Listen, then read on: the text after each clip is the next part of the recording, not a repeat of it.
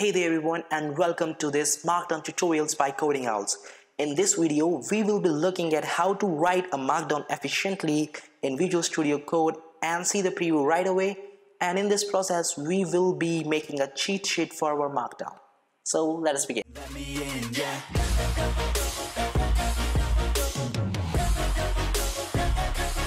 Okay everyone, so as you can see, I have already opened Microsoft Visual Studio Code in a separate folder which is named Markdown. And yes, we will be using this Microsoft Visual Studio Code throughout this video. But if you want to use a separate code editor, it won't be a problem unless you are able to set up to preview your Markdown in your code editor. You can download an extension from the extension store of your code editor to actually preview, and there are lots of extensions in almost every code editor to preview your Markdown. But I will highly recommend to use Microsoft Visual Studio Code because Microsoft Visual Studio Code supports the preview of Markdown out of the box inside it inbuilt. And I'm going to show you because we're not going to install any extension. So let's dive into our Markdown.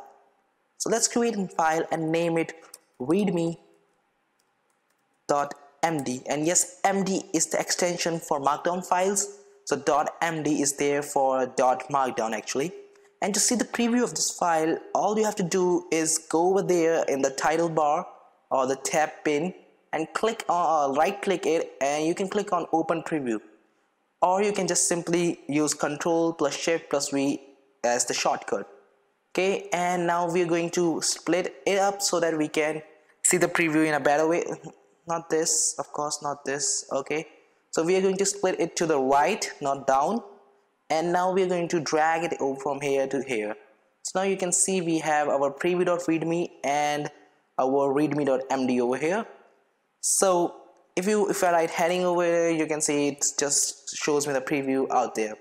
Okay, brilliant. So the first thing that we will be discussing in this video about Markdowns is the heading. So if you have ever used HTML or ever been to HTML, you must know that there are 6 levels of heading from H1 to H6, and we very well know that H1 is the largest among them and H6 being the smallest of the heading. To make a heading in a Markdown file, you will use the hash symbols. So this single hash is used for H1, and this is our heading, and you can see it has a nice horizontal rule over there. Okay, if you want a heading of H2, you can use double hashes and you can have a heading 2. Cool, smaller and better. Hash 3, you can have a heading of level 3, and you can see how my E's are always capital. I'm just changing it so that it looks good. Okay, and if you want H4, you can have even smaller, heading 4. And if I go 5 hashes, then we can have a heading 5. And if I go 6 hashes, we can have the smallest of all of them, heading 6. As you can see, the variation from heading 1 to heading 6, it is the size of the heading, plus the heading 1 have a very nice horizontal rule over there. The second thing that we will be discussing is about bolding the text or using bold text. So how many of you use WhatsApp, and you might know to bold the text you use this star over there, but not in Markdown. To bold your text you would need to use double stars, and you can say bold text over here and go double star again, and you can see how this text becomes bold now. You can also do the same thing with double underscores. The double underscores also give the same output. So I will say some other, okay, makes sense in English, some other bold text and double underscores. So you can see double underscores or double stars give you the same output. You can also remember or recite from your WhatsApp window that you can also do single underscore to make your font or your text italic. Same as with Markdown. To make your text italic, you can use single underscore. So this is italic text here, and you can see it becomes italic in our preview pane. You can do the same with single star, and you can see the star also gives away italic text over there. Okay, so single stars and single underscore gives you italic, double stars and double underscore gives you bold. And we remember that this tilde symbol was used for strike through, so this is standalone. You can see how the text gets strike through when we wrap it with this tilde symbol. How do you pronounce this? Tilde or tilde? Okay, whatever it is, it's tilde for me. So this tilde symbol lets you have strike through in your Markdown files. So the next thing that we will be discussing in our Markdown is making lists, and there are two lists inside of a Markdown. One is ordered and the other one is unordered, pretty much like every other text editor or other languages. So we have this ordered list which you can create using a number and a dot and a space. So you can see one dot space gives you a list there with an order, and simply because you're putting order by yourself. If you do this 3 dot, you can see if you go 4 dot, I would like to show you, even if you go 4 dot, you can see it puts 3 over there. So this is a really important part. You can't skip because it's a list. You have to go through the list order because it is ordered. Don't forget that. So we have another list item over there. Okay, now we can also create a list using we can also create an unordered list using these stars, and we can have an item 1 go for another star, item 2.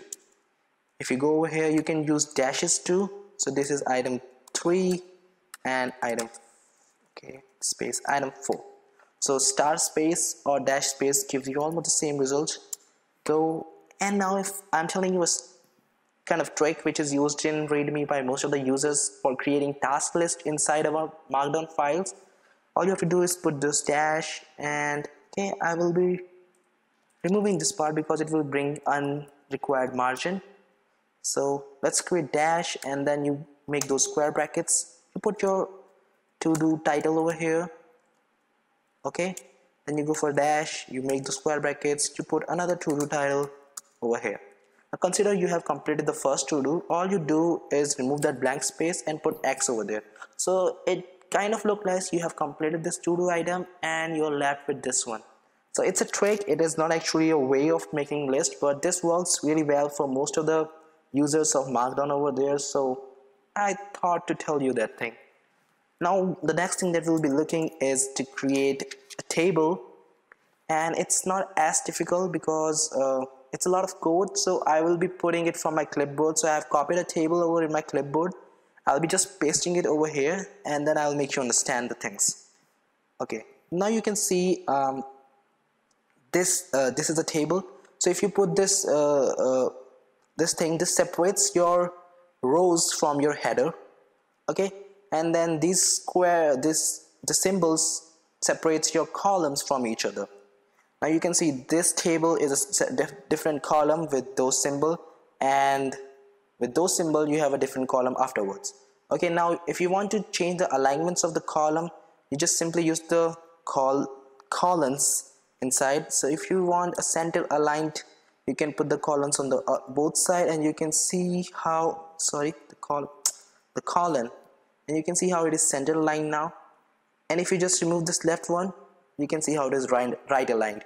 So I have given you the both examples over there. You can see this one is center aligned and that one is right aligned because of those columns. Cool. Moving forward, we will be looking how to create a nice horizontal rule in our Markdown. Okay, so to do that, we simply use 3 dashes, and you can see we have a nice horizontal rule as we had in our heading one, but this one is a little bolder compared to that one if you're looking at it. And now moving forward, we'll be looking how to put code inside your Markdown, because that's one of the important feature in your readme. So to put code inside your Markdown, what you do is put those grave accent symbol, and you can see this is code.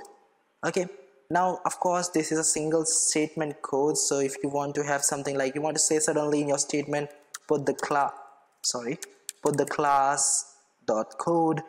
So you use this grave accent symbols inside your sentences to put that code over there. But if you want to have multi-line codes, and most of the times we would be wanting that, you simply use those triple grave accent symbol, and you can see how there's a nice box created over there for our code. And you can go like okay, npm install, what you can say is Markdown. Okay, that makes sense.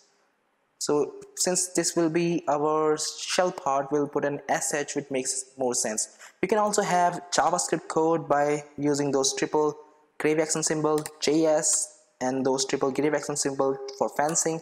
And now you can see it will be more of a JavaScript style over there. Okay, again Markdown. Okay, now you can see how different it is. You can also have HTML, so you can go like this, 3 grave accent symbol, HTML, and then you can go like HTML and HTML. Makes sense. And apart from SH, JS, and HTML, there are things like CSS and other programming languages are also supported in Markdown. So moving forward, we'll be looking how to put links in your Markdown. So to put a link in your Markdown, what you simply do is you make a square bracket, you give it a title. For instance, we will be giving a link to Google, okay, and then you put circle brackets or simple brackets and give the link over there. So we can have a link to google.com, and if you go over there, you can see it's a link to google.com. If I click it, you can see it wants to open google.com in our browser. I'm closing it right now. You can also have an image. You do it just the same way you will do for a link. Let's say this is an image, okay, and let's go to our unsplash.com, which I have opened in my browser, and then simply open this image. This looks nice to me. Okay, open yourself, buddy. Whatever, I'll be using this copied image link, and then we can just put it over there. Okay, but is a link to the image. How do you make it an image? You simply put this exclamatory symbol before those square brackets, and you can see a nice image over there. For now, I will be removing this image because it's taking a lot of space in our Markdown preview and it doesn't look nice over there. So moving forward, we can have definitions in our Markdown. So if you want to definitions, you can have a term, you go enter, you do this, you do space, and you put your definition here. So it is actually just an extended feature, an extended, what do you call a trick rather, a workaround, and not actually something feature of Markdown. And I have already told you about many things inside the Markdown. And so this is pretty much it for this video. And if you have not subscribed to our channel yet, please subscribe to our channel and hit the bell icon, because you would not want to miss anything coming in the future in this channel. Also, if you like this video, please like it and share it with your colleagues. And as always, thanks for watching.